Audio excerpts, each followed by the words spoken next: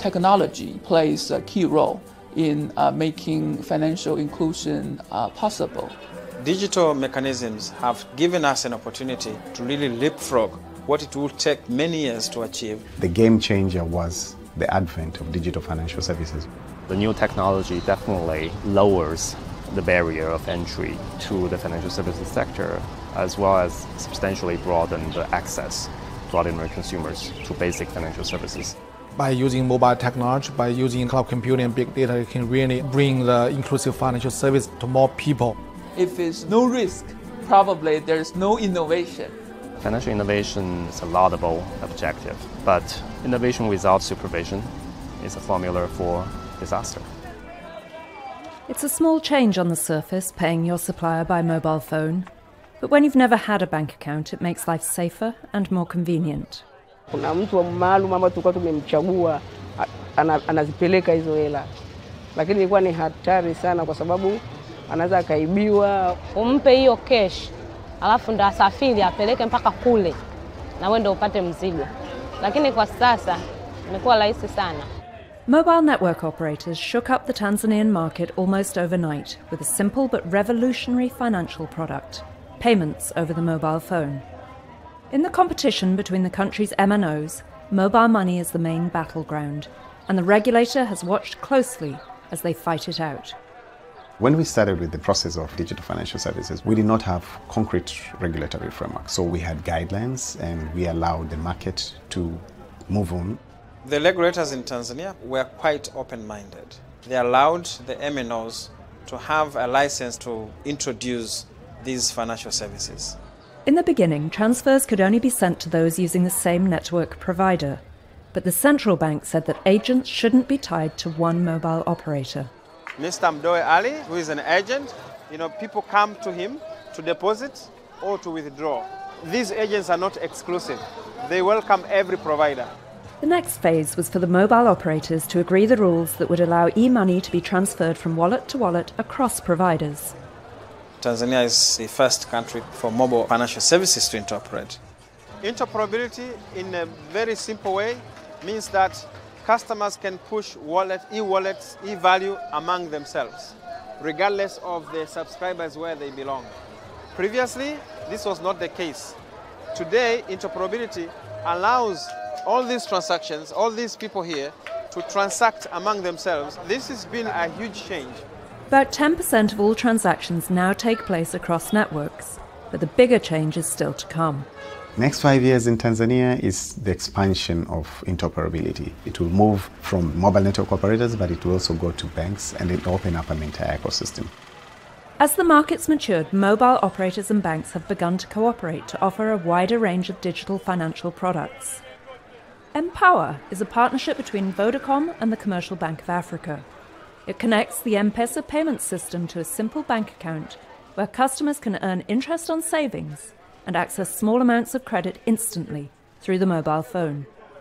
Leonard uses it to save and borrow small amounts as he builds his IT business in Kariakoo. If you want to meet those conditions of being eligible to borrow from them, you must be saving as well. So they track your saving trends with your borrowings. Demand is high. 5 million Tanzanians borrowed nearly $20 million from Empower in just 2 years. And other mobile operators like Tigo and Airtel have partnered with regulated institutions to offer digital credit over the phone. They can get it, as and when. It's just a blink of an eye. It's just a second by, pushing a button. Lucas Hinju uses Tigo credit to buy nets and equipment for his boat. Muda mwingi litakuwa nitumie kufuatilia haya masuala mpaka kuja kupata mkopo. Muda ule nafanya kazi na kujipatia kipato. Mobile loans are booming, but as more gain access, protecting and empowering Tanzanian consumers will be critical.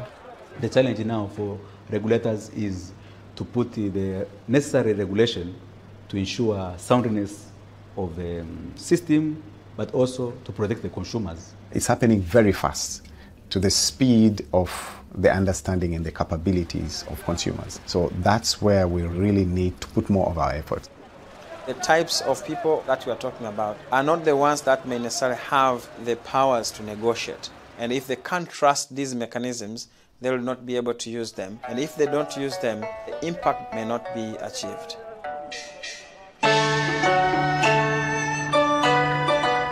Nowhere has mobile exploded and at such scale as in China. Everywhere you look, there's a smartphone.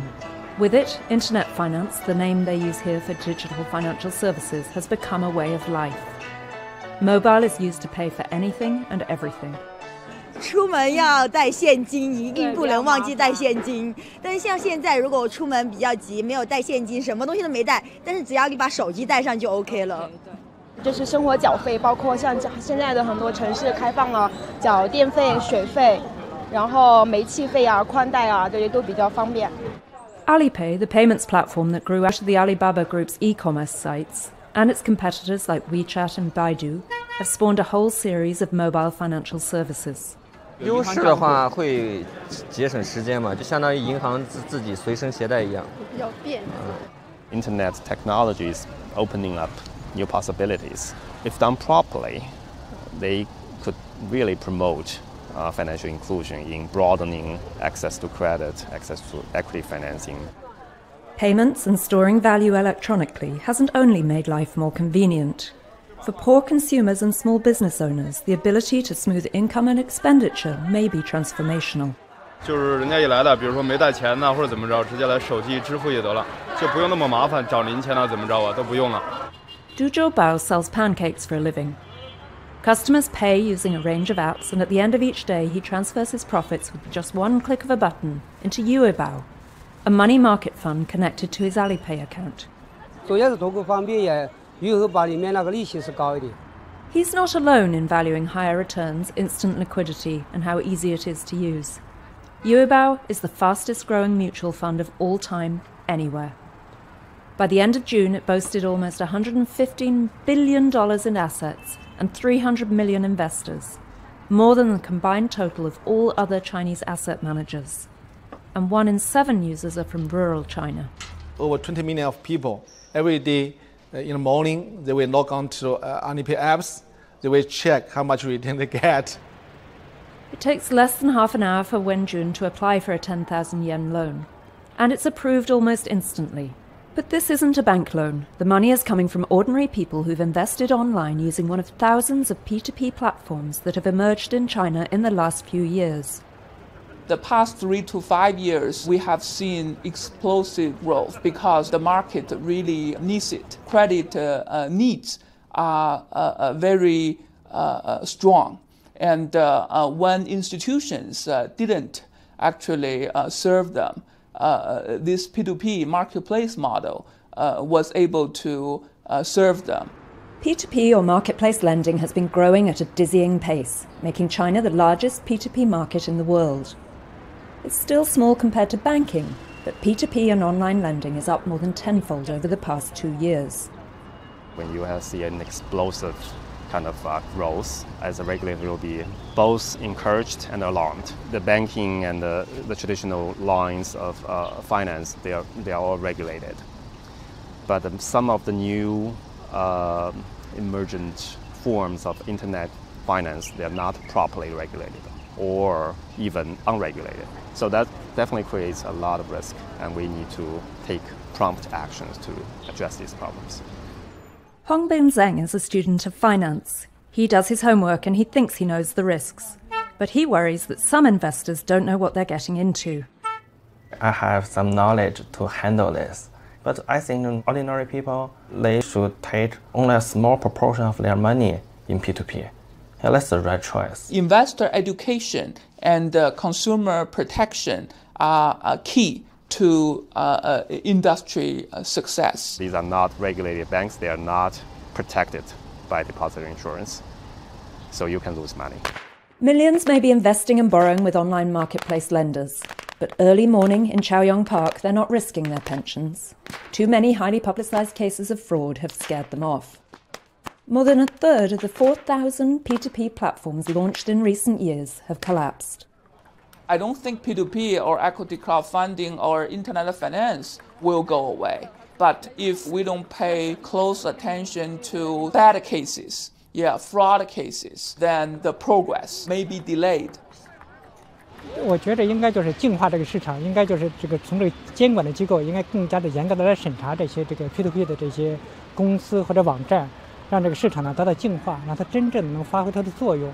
As marketplace lending and internet finance grows, the regulators have begun to step in.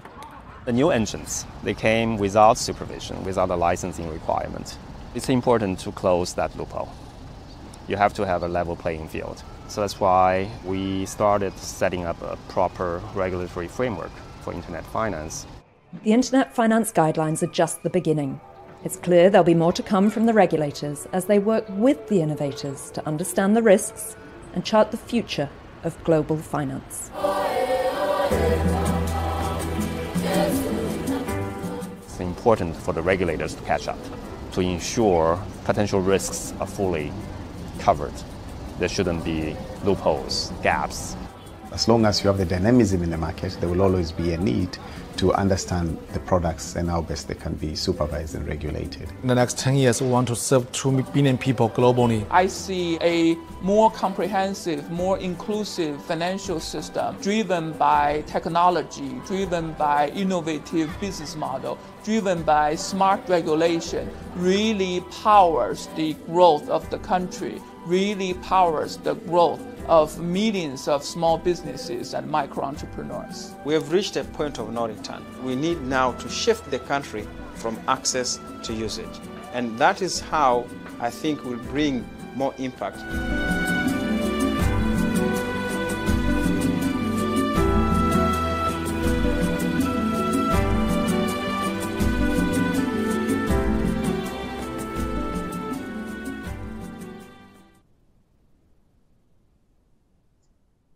Hi, everybody, and welcome to Digital Banking for Financial Inclusion, a Step Change. 2 of my speakers are here. Maria will be joining a little bit later, I hope. Salim Hussain is the Managing Director and CEO of BRAC Bank Limited, one of the fastest growing banks in Bangladesh, with a particular focus on the SME segment with a market capitalization close to about US $1 billion. Salim joined BRAC Bank in November 2015 and has led the bank to be amongst the top 60 banks in the Bangladesh banking sector. Welcome to Salim.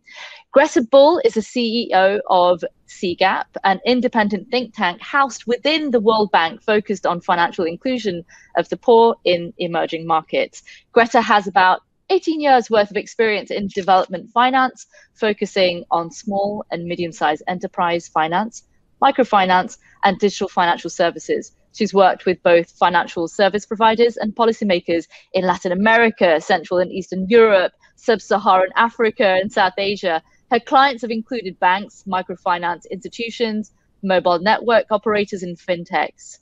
I'm very excited to have the both of you on. We do have a translation capability. You will see the Zoom link. Please click that if you need translation into Spanish, and make sure that you turn the volume down so that you can hear your translators. So my big question for this section is, why is this the need of the hour? Welcome to Salim and Greta. Thank you. Hello to both of you. Good morning, everybody. Good morning. So tell us, why do you think digital financial inclusion is the need of the hour? Well, Tia, you know, it's been well researched and empirically proved that there is a very strong correlation between social economic development and access to financial services, particularly broader financial services. In a country like Bangladesh, for example, although there is no absolutely clear research, generally it is accepted that anything between 40 to 50% of the adult population, excuse me, do not have access to financial services, banking services in particular. And although over the last 6 or 7, maybe 8 years, payments and purchases through mobile financial services such as bKash and Rocket and Nogod, which are M-Pesa type services, have proliferated, the fact is that banking services themselves are still concentrated in the larger metros, and small towns and villages do not have this these access to these services. So that is very, very important for countries like ours, for example, which are just trying to transition from an LDC status to a more developing status. It is absolutely imperative that people of all income stages are able to get access to banking services. What do you think it's important for BRAC Bank to do in order to have that financial inclusion, given that, you know, in most parts of the world, there is a minimum sum that is required to even maintain an open, bank account? Yeah, that's where technology, and in particular digital technology, comes in. The biggest challenge for the banking sector is that how do we make it commercially profitable or viable to be able to bank lower income groups? And over the last few years, there have been many initiatives. There have been initiatives such as agent banking, which was spawned in South America many, many years ago. But very importantly, the cost of banking has to be reduced. We have to learn to move away from bricks and mortar and offer technology-based services which are much cheaper. Unless we are able to do that individually as institutions and collectively as the banking sector, we will not be able to offer banking services to people who want to maybe open a bank account with $50 or $100 and who do not have incomes more than $200 or $300 a month. And unless we are able to provide that kind of services, we will be limited to or restricted to the larger metros and middle class or upper middle class income groups. So that is very, very important that we find solutions. And it's very clear the solutions are all technological or digital in nature. That's fascinating, especially in terms of bKash. Give us a little bit of, an appreciation for what happened in the first month of you launching. Absolutely. I mean, bKash has been there for about 6 or 7 years now, and it has more than 40 million users. Half of them are active users. bKash started off with what we call a USSD solution on feature phones because many low-income participants were not able to purchase smartphones. So it ran on feature phones for the first 80% of its lifespan. But a couple of years ago, they launched an app. And initially, we were very apprehensive as to whether bKash's members or subscribers or account holders would be using the app.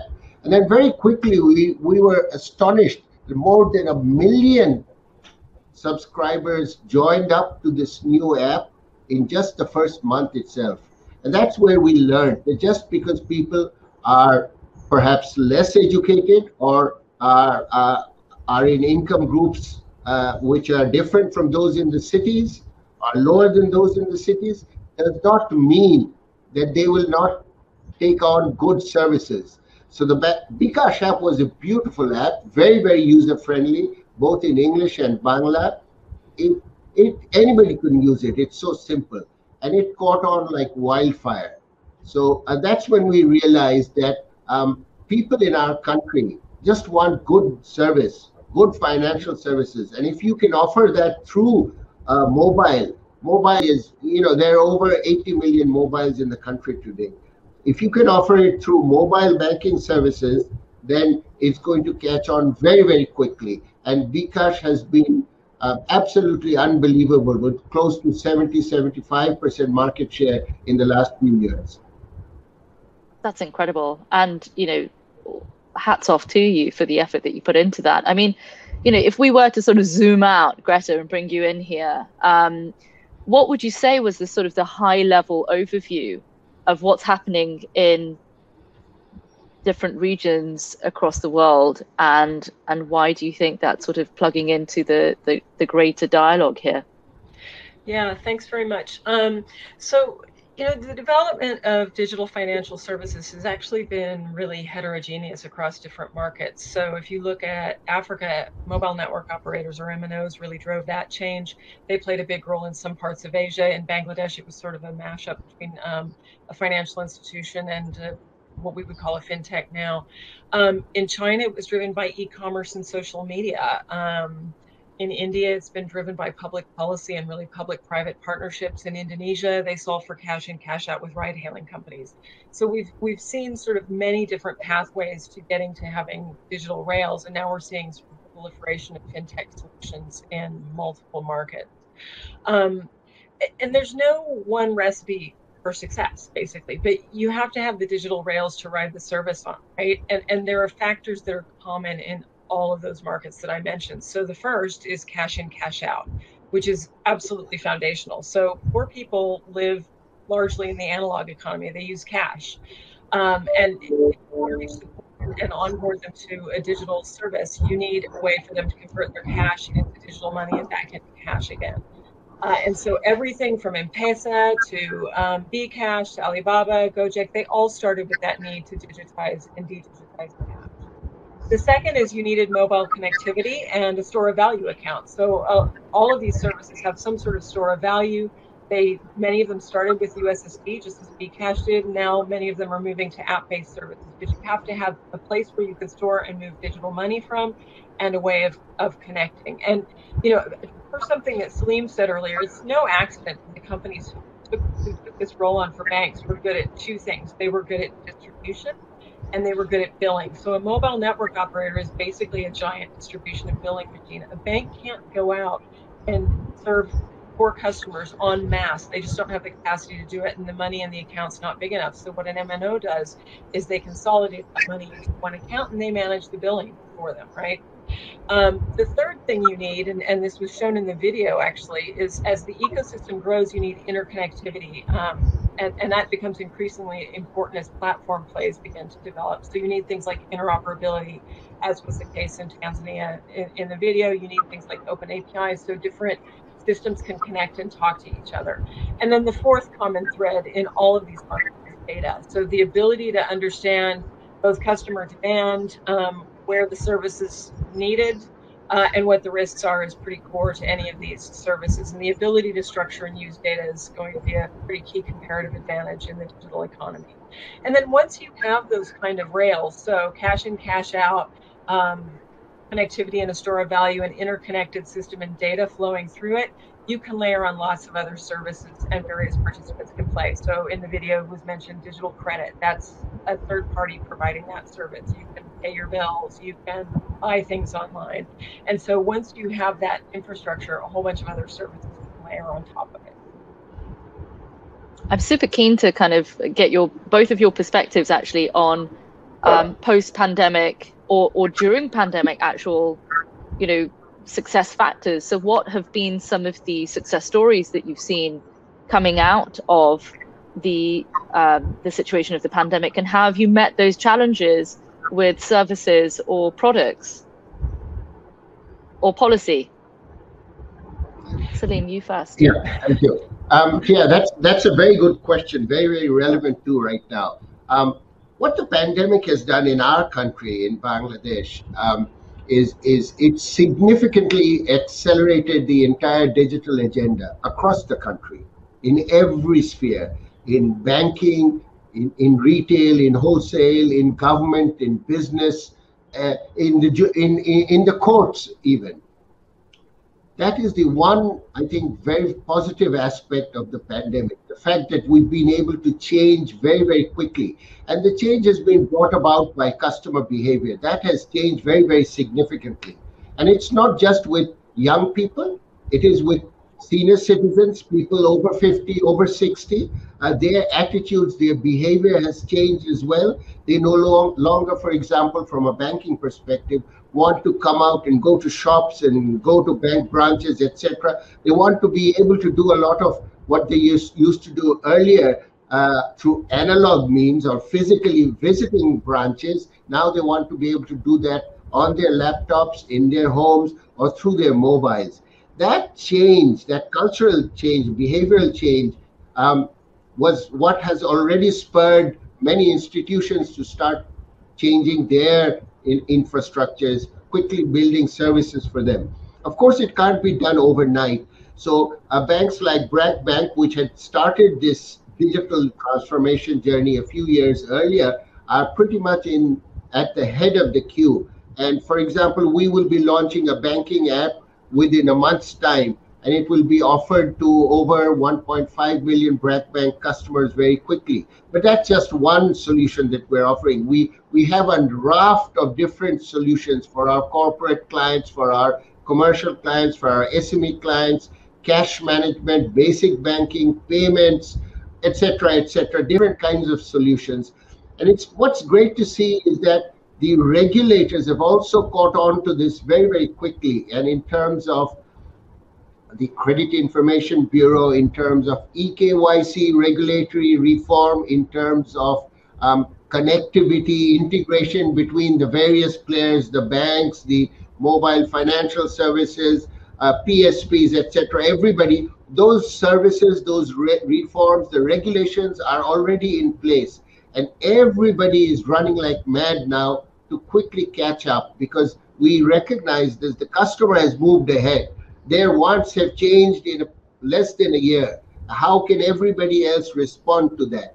And if you don't respond, you're going to be very quickly a dinosaur. Yeah, would you like me to come in on this one too? Yeah. So, in addition to what Salim said, we have seen a massive shift to digital. It was happening before, but the pandemic has just accelerated it in every market in the world because people wanted to get away from cash and they could go out. I think the two things I would add on to what Salim said is there was a massive use of payments infrastructure by governments that were keen to get money into the hands of low-income people. So we saw big efforts in places like Kenya, Peru, India. Of course, in India, they got over 200 million payments out to low-income households in very short order, very efficiently. And so having that digital infrastructure in place was really crucial to being able to help people during the pandemic. I think the other thing that's been really important is businesses going online, right? So we're seeing a big uptick in e-commerce and social commerce, people selling online because they can't go to the shop. And so there's been a big surge in e-commerce activity as well. So I think all of these changes, and Salim was talking about some of the things that need to be solved for to get people online, those are being accelerated because they had to. So a lot of the regulatory impediments are being moved along.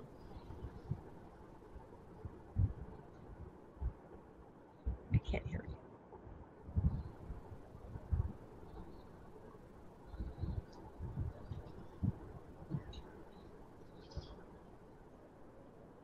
Yeah. Oh, can you hear me now? Yep. Okay, fantastic. Yeah, I wanted to field a question from the audience, if I may, and that is, can you tell us more about the lessons that you've learned about how to manage the cultural changes in banks that are necessary, given that we have the obvious benefits of technology? Either of you, whoever wants to go first. Well, Salim can speak about it very specifically from BRAC Bank, but I've sort of seen this transformation take place in a lot of other organizations, and it's a big change. It requires investment, it requires skills that often a lot of financial institutions don't have. And so BRAC, I think, was in a really good starting position to sort of absorb this when it came along. I think there are a lot of other institutions that have had to scramble to catch up. And so what we saw with the pandemic was that if you had those rails in place that I was talking about before, you could really accelerate and sort of make things happen across the rails. The main sort of barriers would have been regulatory. If you didn't have those rails in place, you were really in trouble. And so we saw a lot of operators having to, in one country we worked in, we saw governments, distributing cash to citizens from the back of a truck with the military. So the rails are pretty important. I think we seem to have lost Salim, but let's carry on. We've only got a couple of more minutes, and I'm dying to ask you some more questions. So what does it mean for values-based banking in terms of the kind of larger lessons that we can take away and the reflections from both the trends that you've seen, like you call them the rails, the trends that you've seen from meeting the challenges of the pandemic, meeting the challenges of climatic resilience? What would you say are the kind of the key sort of lessons for values-based banking? Yeah, I think the big lesson for banks is that you need to get on the digital train, and you need to do it pretty quick, because what we're seeing is, as I said, this kind of acceleration of digital. And with these rails in place, you now have competitors that you never thought you had as competitors before, right? So the video talked about digital credit. That is coming in and competing with a lot of micro lenders, for example. But you also have over-the-top players like the big tech companies, like the Amazons, the Googles, et cetera, who want to come in and provide both payments and credit services to mass market. And so that represents a little bit of a challenge for more traditional financial services providers, particularly if they aren't digitized. And so it sort of changes the playing field. And what we're starting to see in places like Europe and the UK, and I was on a call with Brazil and South Africa this morning, they're looking at open banking regimes. So customers being in charge of their own data and being able to take it wherever they want. So that's going to really challenge traditional banking models. And I think banks would be well served to be ready for that kind of digital challenge. Welcome back, Salim. Can you tell us a little bit about how people are learning to use these services? And are the banks providing some sort of well-coordinated education on how to use these mobile money systems? That was a question also from the audience. Salim, do you want to take that one? Sure. Can you hear me, Tia? Yes, perfectly. My apologies. I got disconnected for a few minutes there.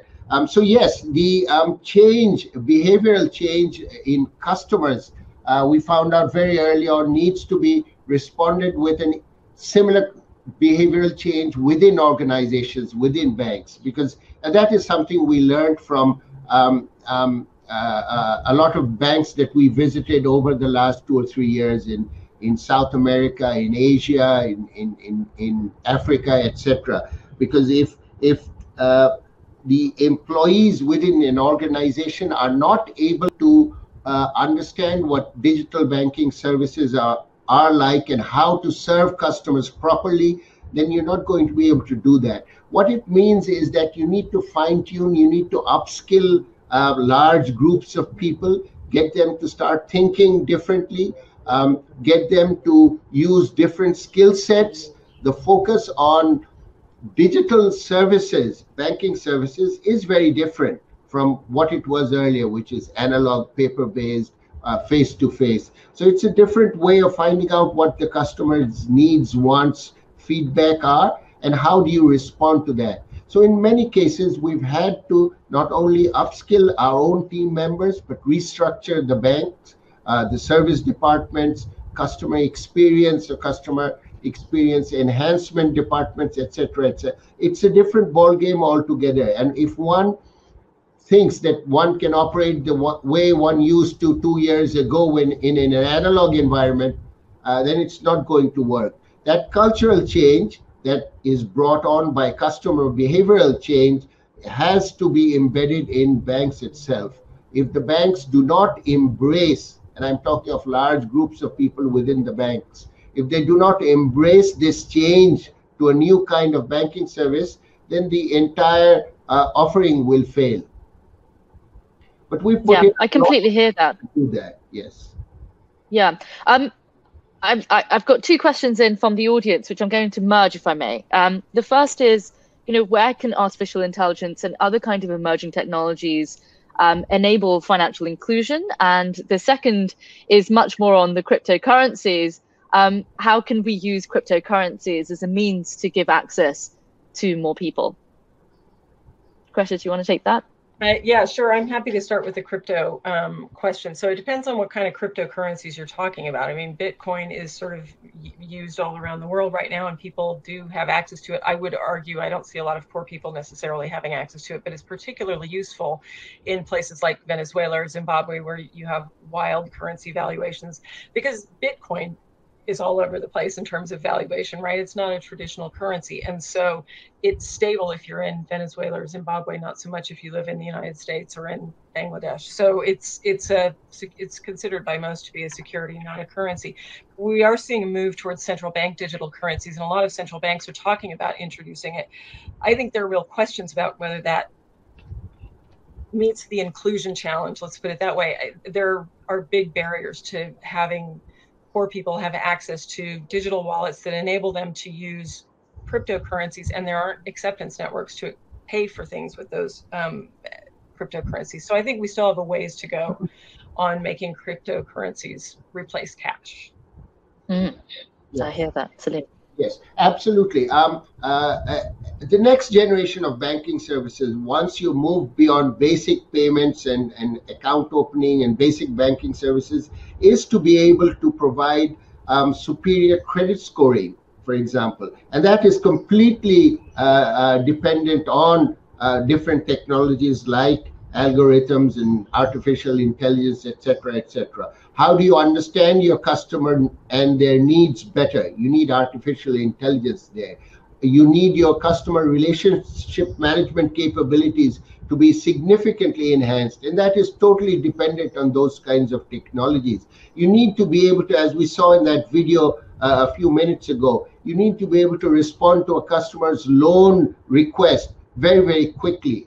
In BRAC Bank, for example, today, Tia, 53% of our customer assets of about $2 billion worth are currently located in what we call the SME segment. Unfortunately, it still takes us, because we're manual, paper, and analog, it takes us anything up to 10 working days to disburse a $30,000, $40,000 SME loan. The only way to bring that down, bring it to maybe a day, and then hopefully within a few minutes, is use technology, use the banking app, get the access the customer through his mobile, and build the infrastructure or the rails that will support not only the customer application, but the maintenance of all that loan, the disbursement of the loan, the EMI repayments of the loan, all communication with the customer, and of course, initially, the entire credit assessment or underwriting process has to be overlaid on that particular loan request. And that too will be based on algorithms and superior credit scoring. So what we currently do through a credit and underwriter or with a piece of paper, that will be completely digitalized, and the exercise will move into seconds. Yeah, and just to add to what Salim said, beyond that, we have providers that aren't traditional banks coming into the finance space. So we have big tech providers, for example, the Amazons, the Googles, and the Facebooks of this world, who are embedding financial services into their platform services. And so, it's not the same as having a traditional bank relationship and applying for a loan and digging through paper to figure out whether that client is creditworthy. You know what they buy, you know what they sell online. And so it's very easy to offer appropriate financial services very quickly and understand the risk of that client very quickly. So I think we're going to start seeing financial services being provided by a completely different set of providers, and that's going to really change the game. And as I said before, what we're now starting to see is movement to actually empower customers with their own data so that they can take it to any financial services provider, and data providers being forced to kind of unlock that data. We're seeing that in a lot of markets. And that's incredible. Yeah, that's incredible, because I think what we're seeing is this sort of like slew of digital products or digital capabilities, data like we've never seen before, access to people in ways that we can actually really include them. And I'm curious to ask, my final question really, and this is also from the audience, what challenges have we got on the operational and human resources sort of issues to make sure that even the rolling out of these kinds of technologies can be met with the skill sets and the specialists' capabilities that will aid in sort of deter the actual, incoming of this kind of technology? One of the challenges, of course, is using all that data. But if you don't know what to do with that data, of course, that's not going to help you strategize, and it may not help you redirect, using that quantitative information to analyze where the best services and products are. So where do you see the human elements meeting the digital? Either of you, join in, feel free. So as far as banks are concerned, you're talking of enormous investments here.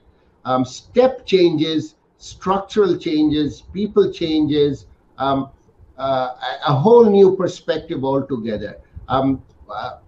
We started off thinking, should we try to do this out of a separate legal entity, or can we do it out of the same legal entity? We decided in our environment, a hybrid bank, one that is both high-tech and high-touch, is what is required for our country. A kind of a neobank is not going to work in Bangladesh. Therefore, we need to integrate the legacy bank, the legacy technologies, and our people that we've had for the last 20 years into this new capability as well.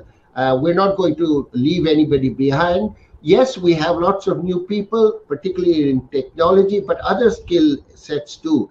Statistics,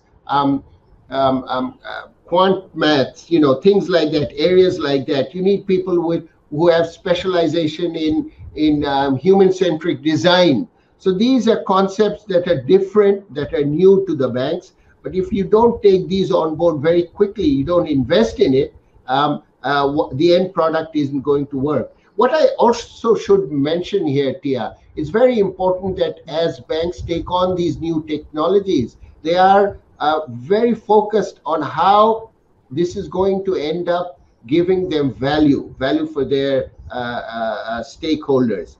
So our focus in terms of our digital transformation are very simple. 4 clear objectives. Firstly, enhance customer experience. That has to be there. You cannot provide the same kind of customer service that you did in the past. Number 2, reduce costs. That has to be a significant priority.